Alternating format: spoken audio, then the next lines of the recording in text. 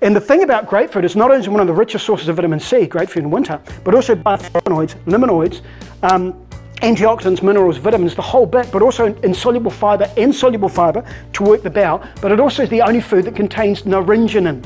Naringenin is the most effective fat burner of all fruit. So if you're wanting to burn fat, eat grapefruit as your morning tea. You'll clear the liver, give yourself better bowel motions, and burn fat at the same time. And here's the thing about grapefruit. They're free.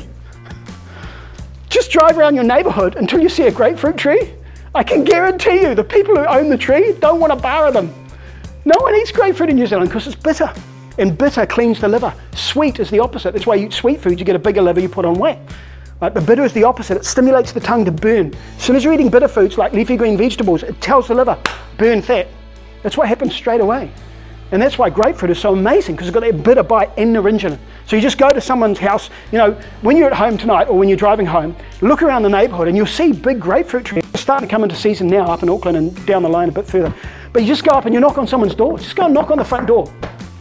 Particularly if you look at the grapefruit tree and you see they've got grapefruit all over the ground, it's a sure sign that no one's eating them, no one's on the ground. Knock on the door, right? Someone comes and opens the door, they go, you know, they think you're a salesperson or something.